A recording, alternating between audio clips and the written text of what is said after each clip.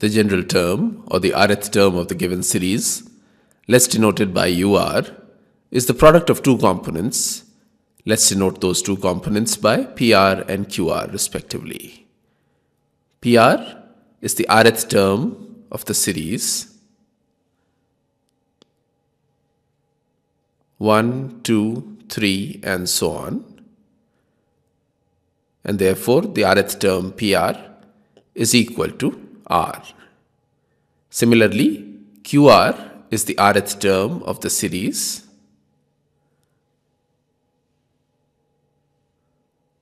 5, 6, 7 and so on, and therefore the rth term QR is equal to R plus 4. Therefore UR, which is the product of PR and QR, is equal to R times R plus 4, which is equal to R square plus 4R.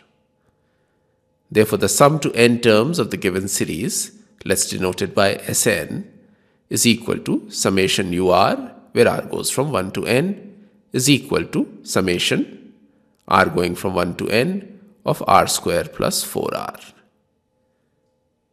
And this is equal to summation R square plus 4 times summation R, where R goes from 1 to n.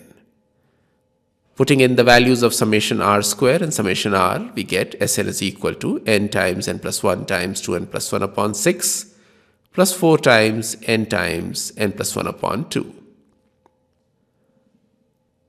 Now take n times n plus 1 upon 6 common, multiplied by, in brackets, 2n plus 1